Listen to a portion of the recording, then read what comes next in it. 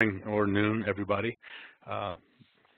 It's a little weird not to be able to see you out there, and so I have no idea if I'm reaching you or if I'm totally confusing you, unless you interrupt with a question. So don't consider it an interruption. Simply chime in and say, "Hey, Bob, what the heck was that?" And I can go back and do it again. And if you're playing along on your own machines, which I encourage when I get into the live demo portion, it's really easy to be looking at your machine and not mine and miss a click or a link or something like that. So I'm happy to go back and repeat it for you, because you may not be the only one who's looking at your screen and not mine at the moment. So I want to start by acknowledging the funders, mostly NHGRI, National Human Genome Research Institute. We have some money from some of these other people, these other associations, and Howard Hughes Medical Institute initiated the project back in 2000 or 2001 with a grant to David Hausler, who's he's a co-PI on the grant, but he's the professor under whose umbrella we work. Jim Kent is the lead PI and team leader. He wrote the browser code. And I want to specifically acknowledge our QA people, because they're the people who keep the browser running and make sure it gets broken on our test servers before it shows up in the public and you all get to see it broken. So they're really good at troubleshooting and backing up the work that the engineering team does, and the QA people keep them honest, essentially, and make sure that they're kind of the lookouts. So they're the advocates for the user end. And I play a similar role because I do most of the public outreach. I give workshops and trainings and so forth, and so I get to talk to people and hear what they want and get to see how they're working on the browser and so forth, and that helps us enhance the way the browser looks and feels, and try to keep it relevant for y'all. Here we are on the central coast of California. We are across the bay from Monterey and across the mountain from San Jose. And here we are in the Redwoods. That's Jim, our team leader. And I don't usually point myself out, but there I am because you can't see me. And that's the Redwoods on Santa Cruz campus right there. We have a training channel. We have about a dozen or 15 videos. There's a shortcut to it here, but you can also get to it via our training page. If any of you are at institutions where you think there's a larger group of people that might appreciate a workshop, you can contact us through the training page there, and we'll come give a full day or a 2-day workshop and really get deep under the hood of the browser. So what's the browser? Primarily it's a display engine for genomic annotation. So anything with a coordinate can be mapped on the browser. We can put a little link on there, put a little box on the browser, and then we can use it to click through to other resources. It provides a consistent interface across all genomes. In the context of medical curation, human and mouse may be the only genomes you're interested in, but we have 120 different genomes, which collectively give us a conservation score, which can be useful. As you know, a conserved nucleotide or a conserved amino acid in particular gives us reason to believe that there's not a lot of variation permitted by the organism, and so you can use that as evidence for pathogenicity when the amino acid has been changed. It's also a tool that you can use in real time to ask questions, go to the browser, and get your answers. In the old days when I was in grad school, you'd wonder idly at the bench about whether a particular gene was expressed in some other organism, and then you'd go back to work knowing full well you were never going to figure it out unless you had a year to spend on it. Now you can spend a few minutes clicking around on the browser and get the answer in real time. So it can actually inform your decisions in real time when you do research or when you're trying to figure out an issue, a question you might have when you're reading the literature. So here's a few things that I want to talk about today. We have another workshop planned in about a month's time. We have a few other things that I have planned for that. And this presentation is being recorded so I can review it later, go back and see what it is I missed. But it's my hope to talk about a number of things here: how to get around in the browser, how to save and share your information, using sessions, how to load data into the browser as a way to keep track of particular locations, or load a whole VCF file if you're looking at a full individual or a trio, something like that. And also to talk about some useful data sets for finding out what other people have said in the past about certain locations, large and small variations, pathogenic and benign, and some data, conservation data, and a number of other things. Next time, I'll be talking about some of these other things. So here are two links that are worth looking at. The genome.ucsc.edu is the browser itself. The second link is a link to some content that I intend to use today. And the third link is an advertisement for,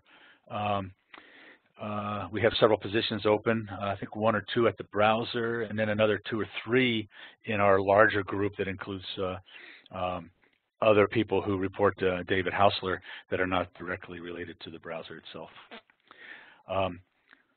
Variation, as you know, is the key to understanding how genes work and how people differ from each other.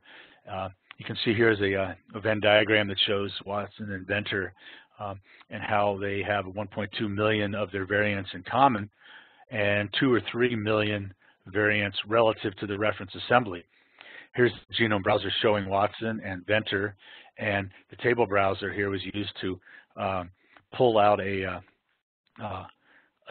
separate data track that shows how Watson and Venter, their 1.2 million SNPs that they where they intersect. Then these two bits of data can be used as the raw material for yet another query. And you could add in one of the other 100 or so individual genomes that we have, Archbishop Tutu or Marjolein Kriek. You could have Watson and Kriek and Venter then, and you could use it for a trio, for example. You could, instead of doing the plus in the sense of where do they intersect, you could do a plus in the sense of where are all of the variants of the two collectively. So you could have the father, the mother, and then the sum of the two parents. And then from that, you could subtract away, subtract that from the child, and leaving you with a file, a display of the variants that are de novo in the child. So if you have all of the childs and remove everything that they got from their parents, what's left is the de novo variants, which might be useful in interpreting genetic disease in the child. So here's that 1/10 of 1% of the genome plotted to scale on the whole reference assembly. And I'll just leave that as it is. Variants with phenotypic association, which is particularly important for this group. You can see that none of the, this slide is a little bit old, so the sizes of the circles have changed, but the idea is the same, that no one database has all of the variants that are present in all of them collectively. In fact, at the time I made this slide, only 2,000 of the 156,000 were present in all of the databases. So it'd be very easy to pick a database, pick a variant, and even though the variant was known, it might not be known in that database. What the genome browser lets us do is we update each of these data sets typically on a weekly basis. Sometimes it's less often because the underlying data only change more slowly than that. We pick up a change when they release them. And you can see here that these are all variants that have phenotypic association, and each database has a subset, and none of them has all of the variants that are available. You can see this session live by looking at this URL, and I intend to come back to it later and look at it. And you can see in real time what the browser would look like at this location with these data sets turned on. Okay, maybe it's not quite true anymore that it was just released. It's been released for about a year. We now have support for HGVS. So if you obtain a variant from some source that's listed in terms of RefSeq followed by a nucleotide change, you can go straight to the browser simply by copy pasting that in there or typing that in there. You can also use a number of other formats, some of which are not actually legitimate HGVS according to the nomenclature people, but we figured if you're looking for a particular spot, we'll take you there, even if you're not using perfect HGVS. So you can even put in P744 for BRCA1, for example, and it will take you to the 744th amino acid. Of course, there are multiple isoforms, and so we choose the one that RefSeq has chosen as their canonical isoform. It may not be the amino acid you're actually looking for. It's a little better to use this type of format because if 744 is not an alanine, the software will look to find an alanine out of 744 and take you to that isoform instead. Here's so I have list a question. Sorry. Yes, thank you. So you said, this is Deb. You said this is just released. Was this, when was it released? This is great because this constantly when we're reading papers, we get this kind of format, and then I don't know the genomic one, so I haven't even tried going to the browser for that recently. But okay, that's been around about a year now, I think. So I'm happy to hear this is great. I actually have heard that before. On the browser, we have an announcement page that it's not a bad idea to sign up for. It's 2 or 3 announcements a month at the most. And you might not be interested in knowing when we release a new baboon genome assembly, but when we release a new feature like this, we typically announce it there. And so great. It's a feature worth having. And in fact, this came out of a workshop. I taught an afternoon workshop at Bar Harbor, Johns Hopkins Mammalian Genetics course a couple of summers ago. And at lunch, I was talking to one of the students who was a clinical geneticist out of Baylor in Houston, and she had a particular variant she was interested in. And she had it in this nomenclature, and it took us a half an hour to find it because her gene had 4 or 5 isoforms. We go to the nucleotide, we try to figure out, you know, what's the starting coordinate, let's add this number to it, you know, oh, that's the wrong amino acid or something, back and forth, and then there's strandedness issues and so forth. And so when I came home, I really raised the profile. It was already on our to-do list, but the HGVS nomenclature got a big boost from that because neither one of us really liked spending a half an hour doing that. And I was a little embarrassed we couldn't do it faster. And so now it works in a lot of different formats. So if you go to this link here, it outlines which formats are supported. And we're kind of trying to grow that list, but some of the more complicated ones may never show up. Some of the real weird translocations or you know, strange multigenic things or multinucleotide things. We also have HGVS output from our tool, the Variant Annotation Integrator. If you choose the RefSeq set of genes, then HGVS becomes an option, and you can include genomic, cDNA, or protein, or all of them in the output. And I hope to get a chance to show you that this morning. Here's another output type from the Variant Annotation Integrator, and it shows the number of different types of pathogenicity predictors, I guess is the best way to put it. That you can include in the output. We have a number of different, a number of other ones that we want to include. I've been hearing CADD, the CAD output, at meetings more often recently, and so I think that's the most, the one that we want to put most in the pipeline next, and that's kind of an aggregator. It sort of uses various algorithms to make a prediction, and people are starting to use that as well. So we have data sets for a lot of different purposes, as I implied on one of my earlier slides. The output from microarrays typically is going to be large copy number variants. We have a database for benign CNVs called DGV, and pathogenic databases for microarrays for large ones. OMIM, ClinVar, and Decipher all have that kind of data. From whole exome sequencing, you're going to get a lot of SNPs in the coding sequence, and for benign, we have a number of different data tracks, including EXAC, 1,000 genomes.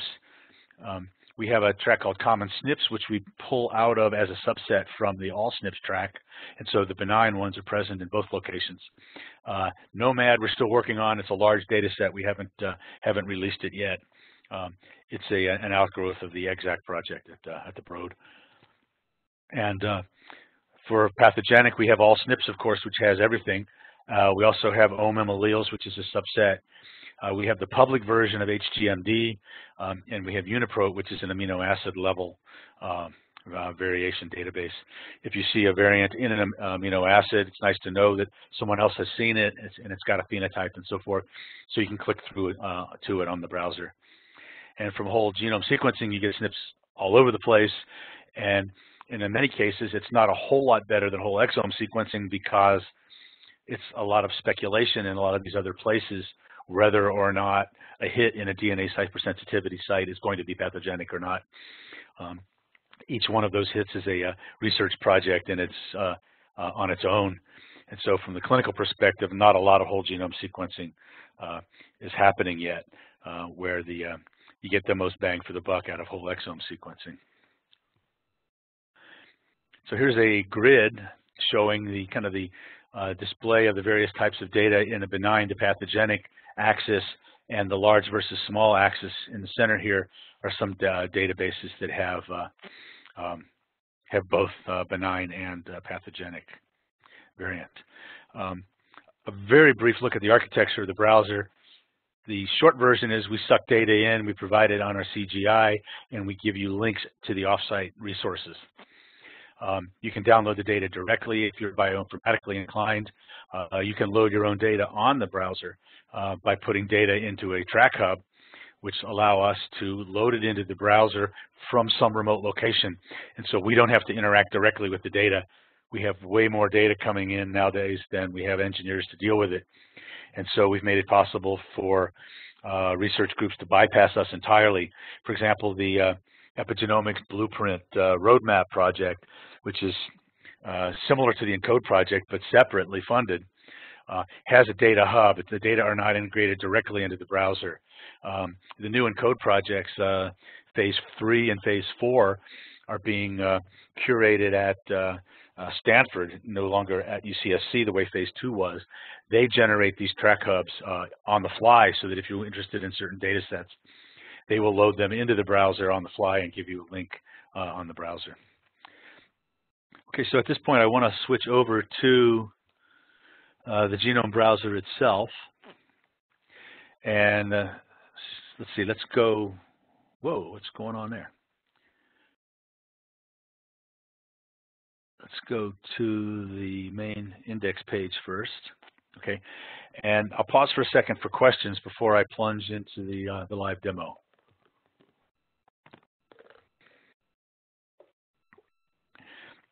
Okay, on this page, we have links to some of our tools. The main tool is the genome browser itself. If you're interested in our mailing list, you can see that 2 in January so far, a couple in December. You can subscribe by clicking on that link. And we have some new mapability data for HG38 and primate conservation track there. So you would get an announcement that would read, this is the announcement. So each announcement is just a short email.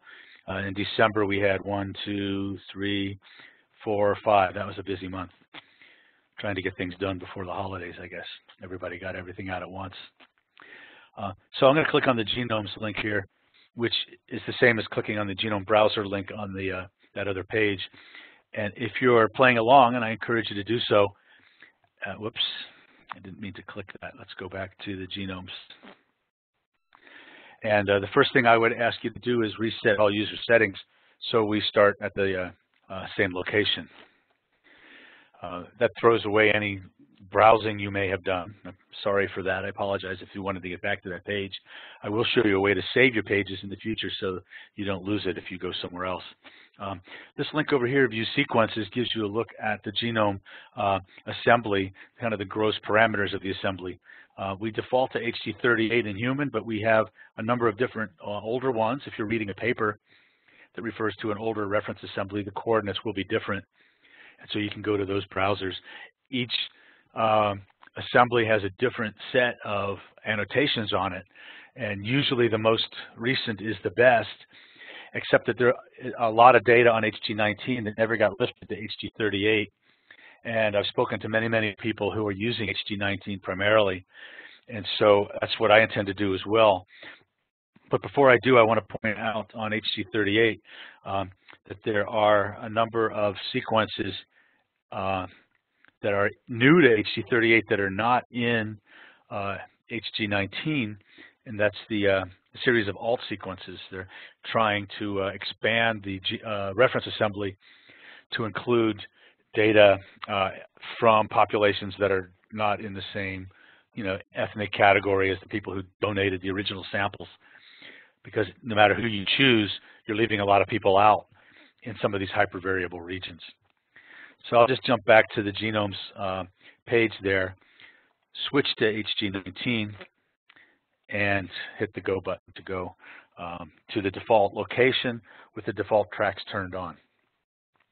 One of the things that you notice right away is we have a number of different data sets, kind of a blizzard of them.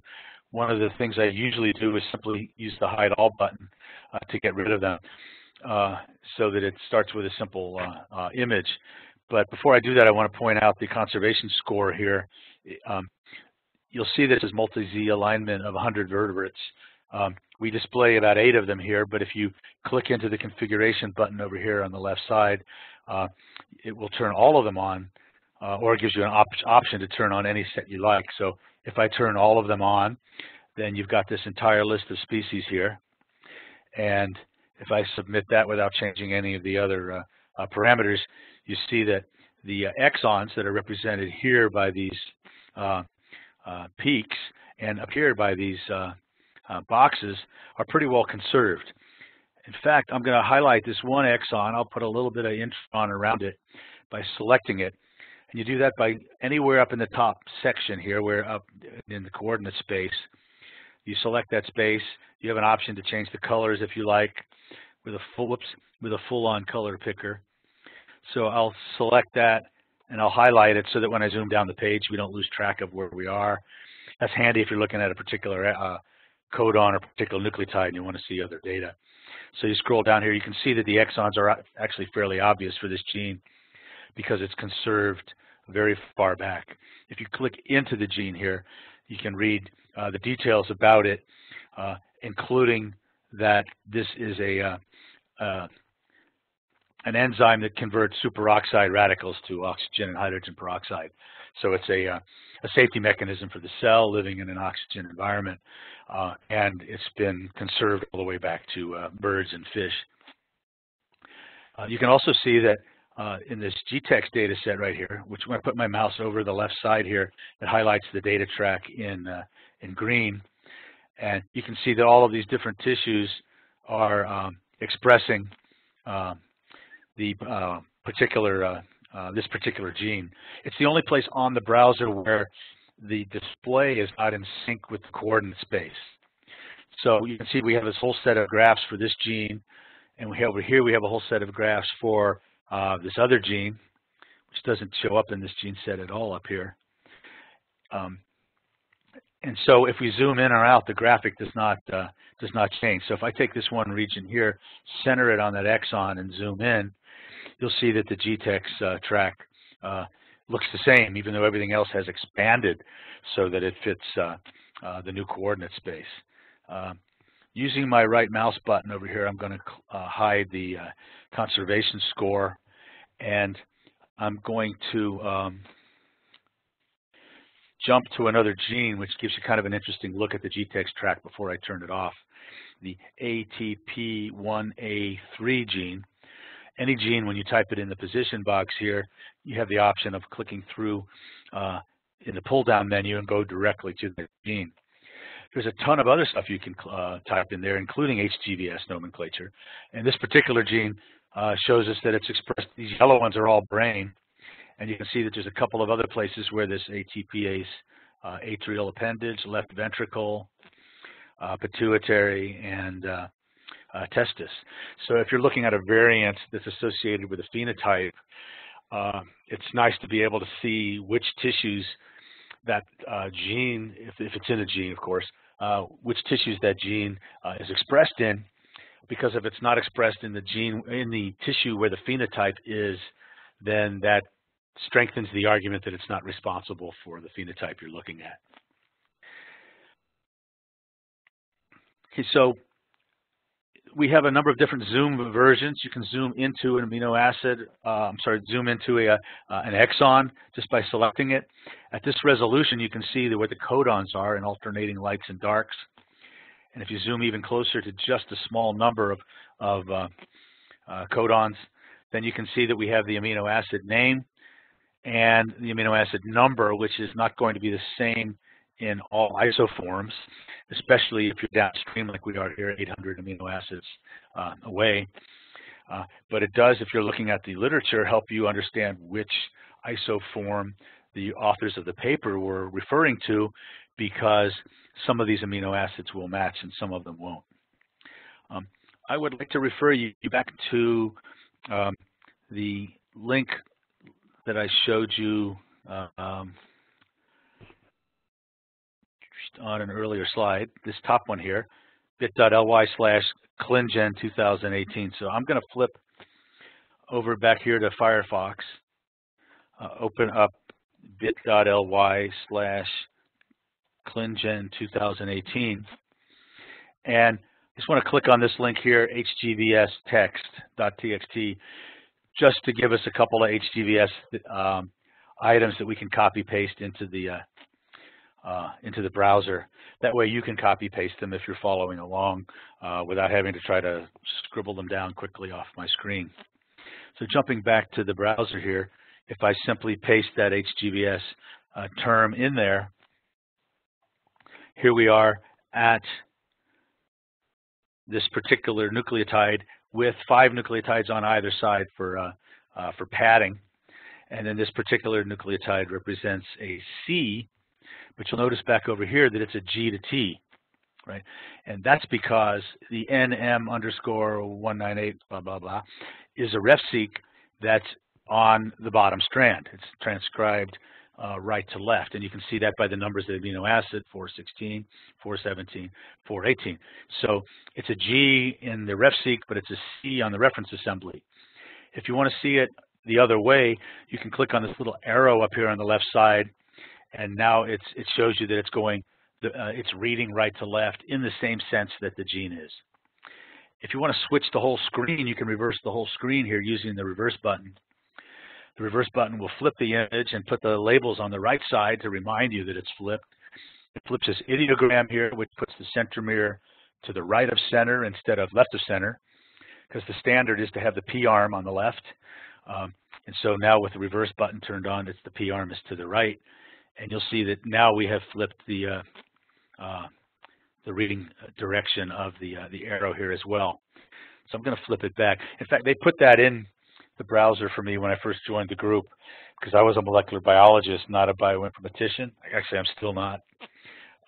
And the idea of looking at a gene transcribed backwards just drove me nuts. So Mark Decons, one of our engineers, put that into the browser so that you can flip the orientation. If you spend all your time looking at one gene, left to right, 5' to 3', it might be comforting for you. I've gotten over it, though. I'm okay now with doing it the other way. Speaking of P-arm and Q-arm, you can also type something in like 12Q12, and if that actually is a cytoband, we're going to find out in a second here, it will open up the browser. Here you are at Q12 on chromosome 12. It opens up our cytoband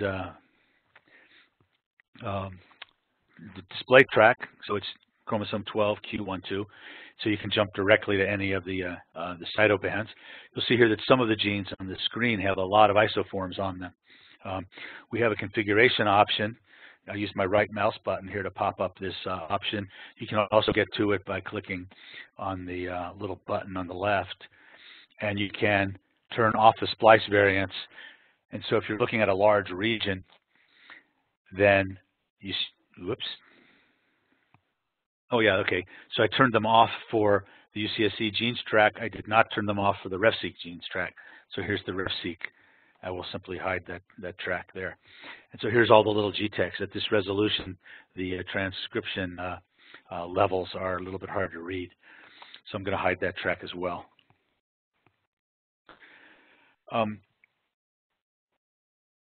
We have a number of different ways of loading data into the browser. So I want to hide everything right now. Hit the Hide All button. I'll turn UCSC genes back on to PAC. PAC is simply a way of loading as many pieces of data onto the screen in a small space as we can. If I switch from PAC to full, you'll see that each gene gets its own line. The labels are all over here in a stack, and it just kind of uses up a lot of screen real estate. Full is handy for a track that gives you a second dimension. If you're looking at a signal, a transcription signal from a BAM file or something like that, then you might be interested in full mode. It's as good a time as any to show you all of the different data types that we have going down the page.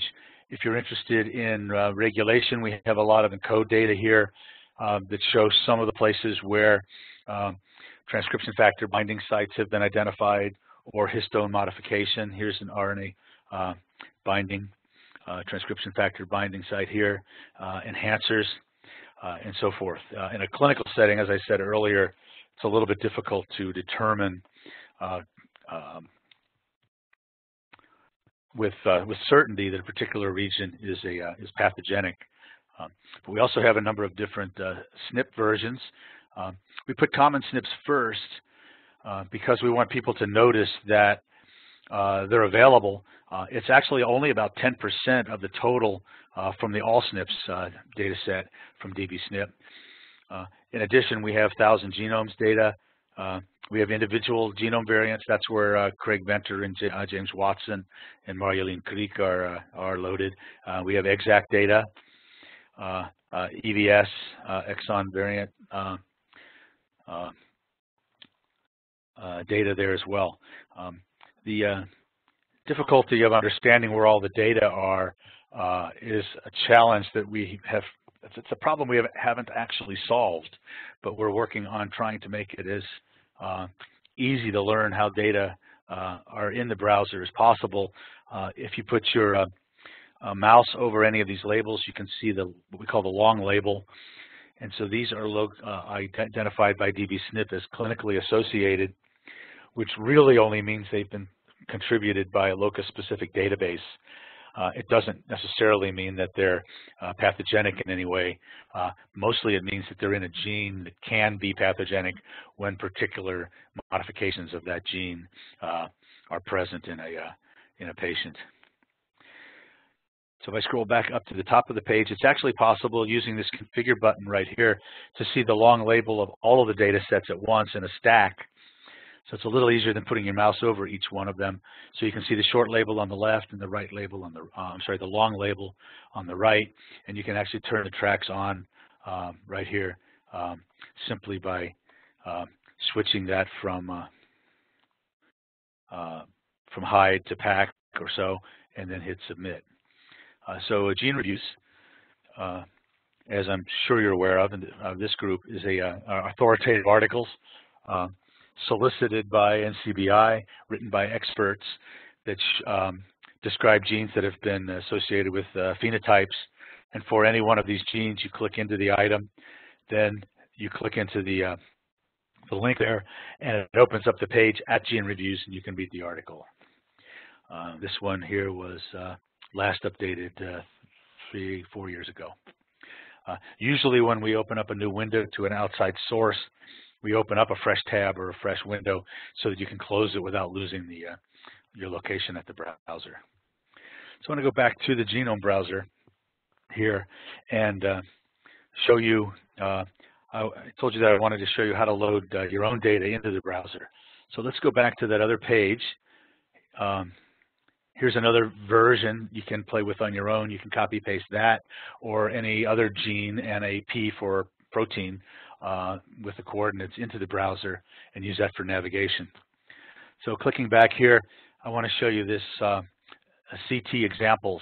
This is a file that has a number of different custom track types.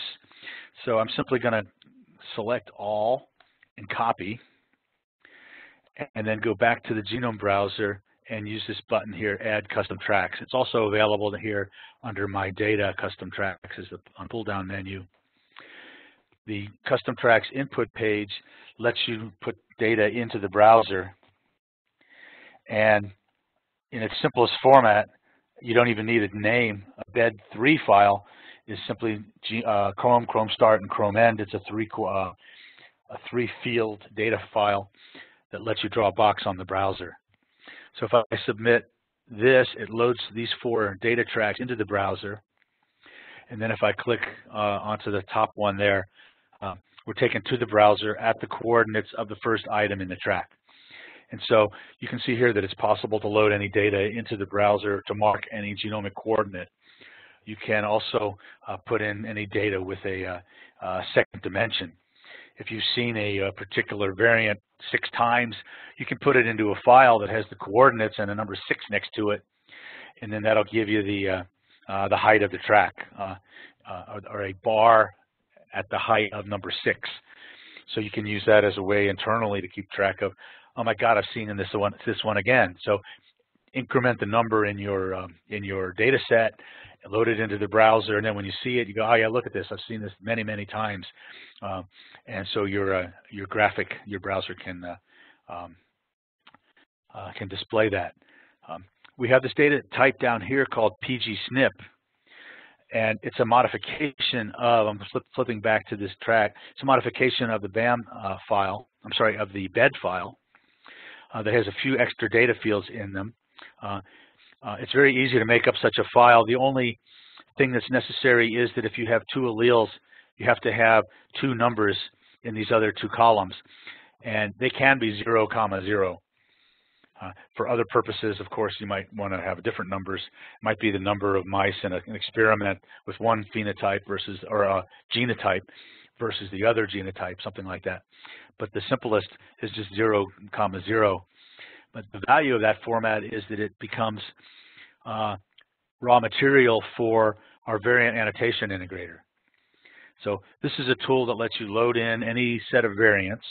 Say, for example, you've gone through a lot of our data sets. None of these variants has been seen before, or you haven't found it in any of the other data sets.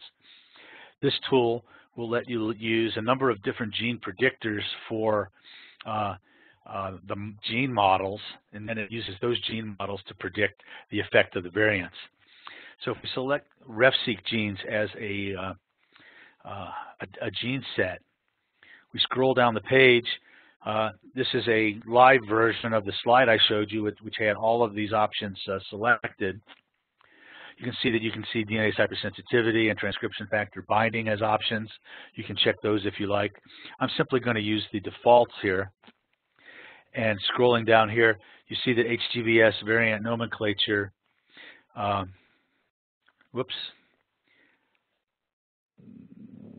where is it? Okay, my SNP custom tracks, Kuhn. I must have selected the wrong one by accident. If you select RefSeq up here, then HGBS becomes an option, and you can have the cDNA and protein coordinates output using the RefSeq gene models. You can also get it in genomic coordinates, which are, it's kind of circular because you already have the genomic coordinates, or you wouldn't have a data track. So that's not an output to format I typically use or recommend, because you're getting your own data right back. The output here, if you put it in HTML, it becomes a handy view on the screen. If you want to import it into a spreadsheet, then you probably want to export as tab-separated text so that then you could load it, you could open it up in Excel. So if I get results, then we click on that disclaimer and let it work through that file, and it uses the RefSeq genes as a raw material to make predictions. I should mention that there's 2 types of output for the variant annotation integrator, that pgsnip format that I just showed you, and VCF format. We're working on making plain old BED format work as well, so that a simple BED file that just has coordinates in it will be useful. So you'll see from this output, the same variant here shows up many times, and that's because this tool gives you an output for every isoform. That's particularly useful at places where a variant may be in an exon in one isoform, but an intron in other isoforms, because it's good to know that. It might be tissue specific, whether or not that variant has any effect or not, whether or not that variant has any effect. And so to know that it's different from one isoform versus another is useful. You'll also notice that this particular one, because it's not in a coding region, it's upstream from one gene, downstream from another gene nearby, and it gives us information how far away from the gene is it in those two directions. And you can see here that the cDNA, it looks like it's in the untranslated region here because it's -49, the coordinate relative to the start of translation. Down here where you're in a coding region, it tells you that it's in exon 1 of 6, that it's a valine 3, a valine 3 to alanine. So it's amino acid 3, valine to alanine, and this particular nucleotide has changed. It's the middle nucleotide of the codon. So it's nucleotide number 8 in the cDNA and number 48 in the, number 48 in the cDNA, number 8 in the coding region. We use a version of annotation called sequence ontology, the SO terms, to describe this. And there are a number of other software tools that use those same tools. Here you can see an in-frame insertion. It puts an arginine in here by adding a CGG. There's one down here, I believe, here's a frame shift.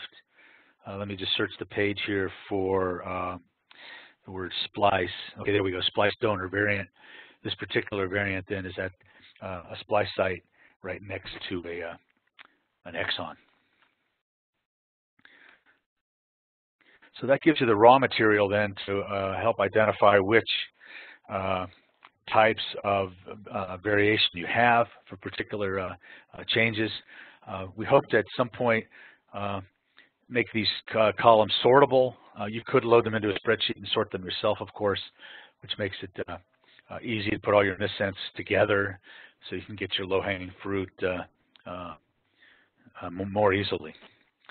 I'm going to go over to the my data custom tracks and turn off all of these custom tracks. So I'll check all of them and delete them, and then go back to the Genome browser. So I mentioned earlier in one of my static slides that there's a way to save sessions. Here under My Sessions, we have a link that brings you to a login page. So I created a login for these particular webinars called ClinGen 2018, password Genome, and I can save that.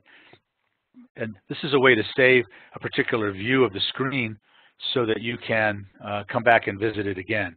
So let's say we save these current sessions. We'll just call it ClinGen 1 for the moment and submit. So now we have a saved version of what the screen looked like when we were looking at it. It's a little bit boring at the moment at this particular view because it has only one gene in the window and no other data sets. You can see that this gene has no gene reviews article for it. If a track is turned on but there are no data, the label will still appear in the image so that you'll know that there's no data for that particular gene set. Rather than turn it off, then you won't necessarily know if you've got it on or not. So I want to use that session mode to go back to this other page. This is the bit.ly page that I gave you earlier. And use this database links HTML, this middle link on that page, to show you a page of some sessions that I have saved so that you can look at this grid, this coordinate system, and essentially turn on a number of relevant data sets for each particular scenario. So let's say, let's use this one down here, the lower left corner, small and pathogenic, and you can see that the link is up here in this grid. If we click on small and pathogenic, it opens up the browser at a location with particular gene sets turned on that were exactly the way that is, if it continues to load here, the way they were when I saved the session. Okay, let me try that again and see if, oh, that is very weird. Okay, let's go.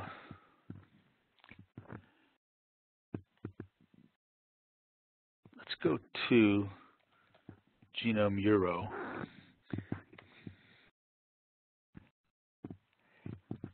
And we'll use that same session as a backup here. So I'm just going to copy the link back over here. And, oh, okay, never mind. What did it do here? Okay, so here's the link. I'm going to type Euro in here.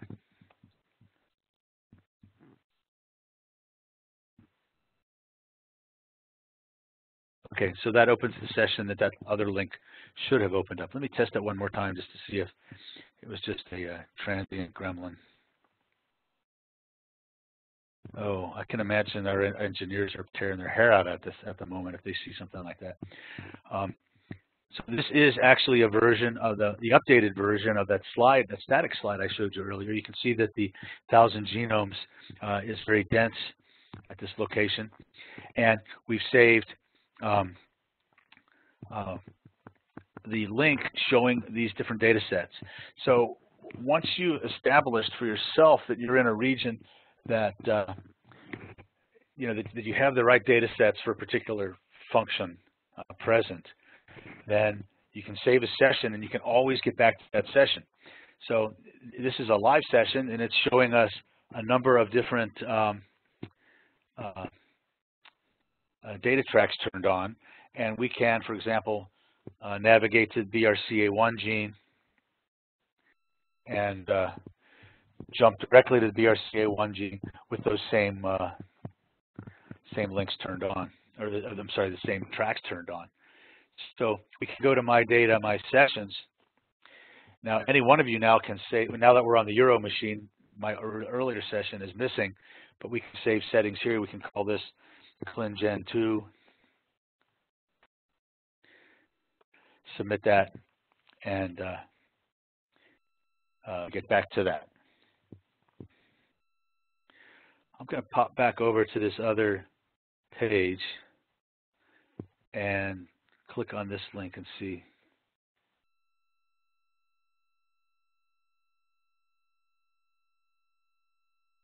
Oh, that is ugly. Okay, we're going to stick with Euro for now. We had some hardware failures a couple of days ago that have been bedeviling our engineers, and we were actually down for 16 minutes yesterday, which caused a flurry of emails in our mailing list. If that happens to you, you can always jump over to Genome Euro. The caveat that your saved sessions are not saved over there anymore. So it's handy. So now that we're at BRCA1, let's do a little trick here. So let's go to my sessions. We'll save this one as HT19 underscore ClinGen 3. So now we've saved it. You can also save your settings, and that's something I actually recommend people do so they don't lose track of them. ClinGen 3, you can save it to a file. So if you simply submit that, you can save the file on your desktop anywhere. I'll just pop it into this spreadsheet here. Let's see, where are we? ClinGen webinar, ClinGen 3 save. So now I have a hard copy of the session. So if UCSC goes down, which we're going to when we have the next big earthquake, you can go over to Genome Euro, save your sessions over, or load your sessions over there, and you haven't lost them. If we have a massive hardware failure and we lose our local copy of your sessions, then you haven't lost them if you go to your file and reload them. So it's easy to pop these sessions back and forth. You can save a session anywhere you like by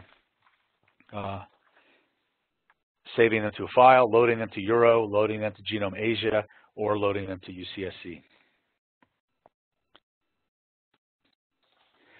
So let's flip back over to here, and we'll grab this one, this large pathogenic, and I want to copy the link, open this one here, save the link, go home, change the link to Genome Euro. See, I took the precaution of saving the sessions in both locations using my, so let's see, you can see at the bottom of the screen here, I don't have any way to point to the bottom of the screen while my mouse is hovering over the link, but you can see at the bottom that it says other username equals example, and other user session name is HT19 underscore large path. So that's the name that the session has back at the browser and is stored in our database. You'll see here that I saved this when the screen was a little narrower, and it's possible to adjust the width of any of the browser view simply by hitting resize, and it will get wider or narrower with a little bit of blue space on the edge, depending on the size of your screen. So it'll get as wide as your screen is at any particular time. So this particular location is on the telomere of the Q arm of chromosome 10. The coordinates are here, the size of the region is there, and you can see that we have a number of genes in the region. So here I have a number of data sets turned on. So here's the ClinGen CNVs benign, shows that certain regions here have been curated and classified as benign. Any one of them can be clicked into, and this is as good a time as any to describe that if you're looking at a track and you say, I wonder what blue means, or I wonder what red means, you may have noticed that I clicked into a red one. Usually you can click down and scroll down the page and look for a spot where the colors are described. They should be described on every one of our details pages at the bottom of the page somewhere. Red is a loss of copy number, and blue is a gain. At the top, from this horizontal line here and above, you get data that are specific to the individual item that you just clicked on.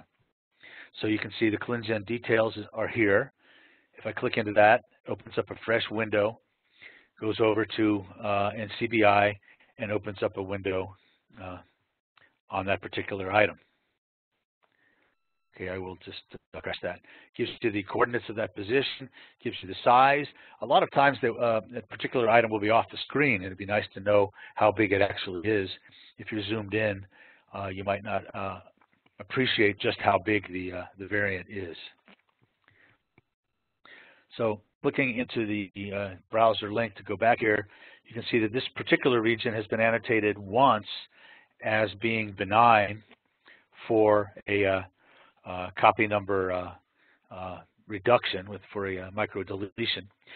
Over here, you've got a big region that's been annotated as benign multiple times. You might be suspicious of a single annotation that's benign here if it's only shown up once. Down below, we have some other data tracks turned on. So these are the pathogenic gene set.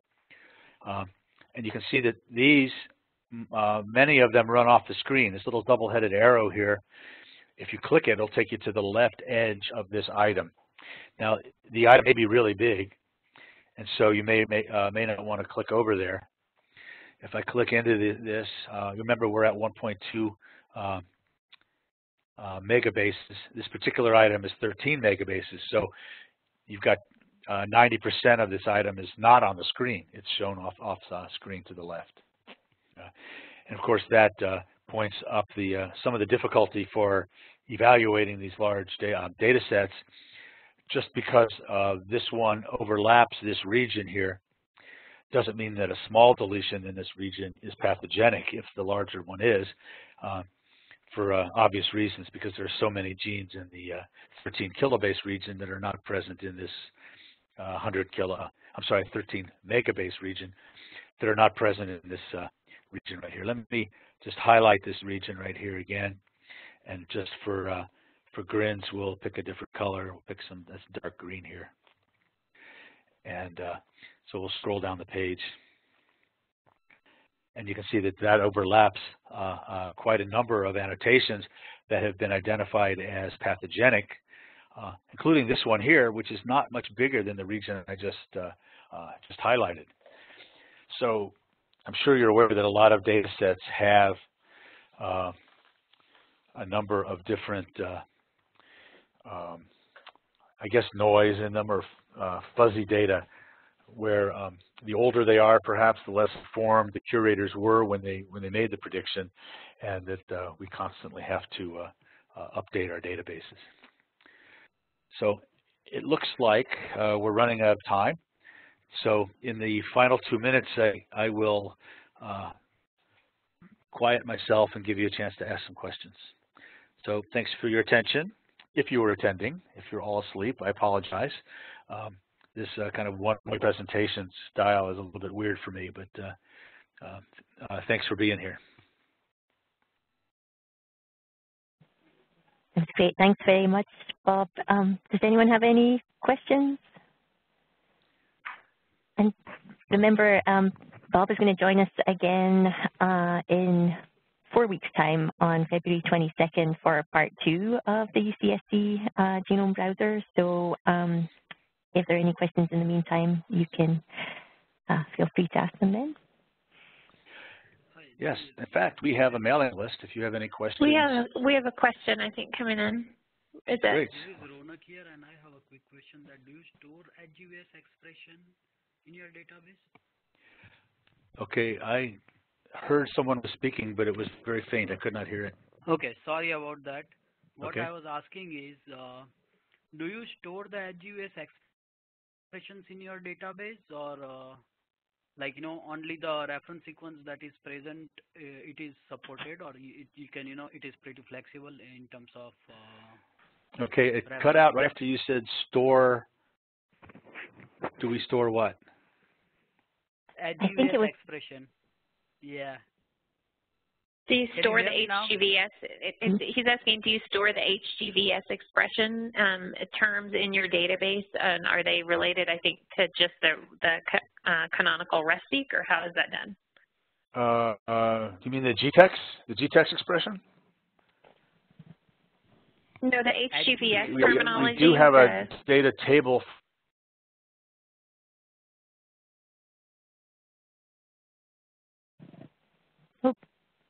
I think for our we are mailing list. over time, so we can contact later. I'll send you a mail. Thank you.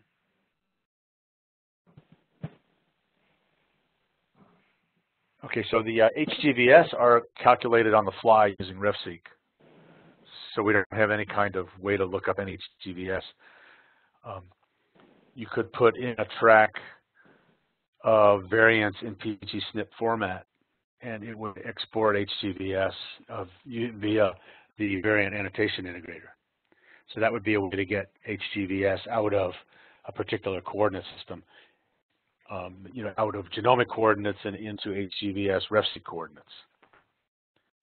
But I understood that you would write the mailing list as well. What question? To get more clarification on that? I think that clarifies what I was asking for. Thank you. I see. Okay, thank you.